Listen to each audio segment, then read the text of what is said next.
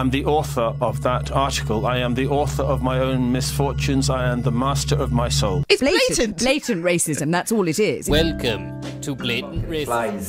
Flies. Should have probably not said it in an English paper because... Quack! If he'd have penned the piece in Ireland, he would have got away with it. Get out to f... Instead, he was hunted down like a dirty racist blue bottle. You know, what's all the fuss about? I mean, would they fire Shakespeare? He wrote The Merchant of Venice. Yes. I am informed thoroughly of the cause.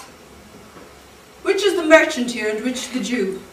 Was that racist, was it? Oh, Shylock, both stand for. You said Jew. Is your name Shylock? You said Jew. Friends of Myers were determined to set the record straight. Myers is fantastic. One of the boys, the rabble-rousers. A great writer. Irreverent? Yes. Bit of a bastard? Sometimes. He stands up to bullies too, because he is a bully. Fantastic bully. I uttered those words out of respect for the religion from which they come. And you know, was it even racist? Like, he just alluded to Jewish people being good at managing their finances. I wish I was good with my finances, because then I wouldn't be eating fucking football nuggets for dinner. Only $1.99. I'll leave it.